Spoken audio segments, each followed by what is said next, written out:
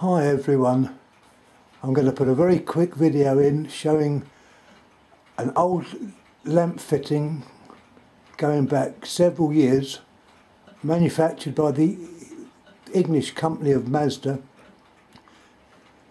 called a Mazda Netaline. I'll show you the whole fitting first of all. It's on the ceiling, so it's a bit difficult actually filming it.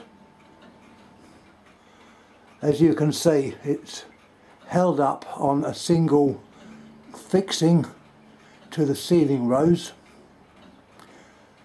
In the yellow box is the starter switch, which is the normal canister type.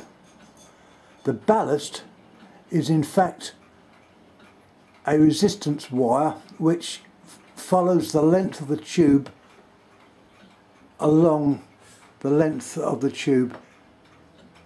This part does get warm. Second reason for putting this video in, because there's a lot of interest in lamps in general, is to show the type of tube, which I don't know if they're manufactured still, but let's have a closer at the name.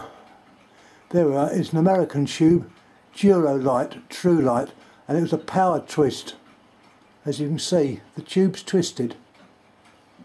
I haven't seen these on YouTube, so I thought for general interest we'll add that so you see a type of tube. It's a standard length, 4 foot. Can you turn it on, Mark? We're going to turn it on and see what happens. Yeah, turn it on. You'll see the light up at the ends.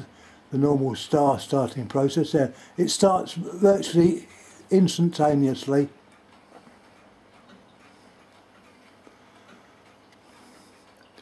There we have it, the Mazda Netaline.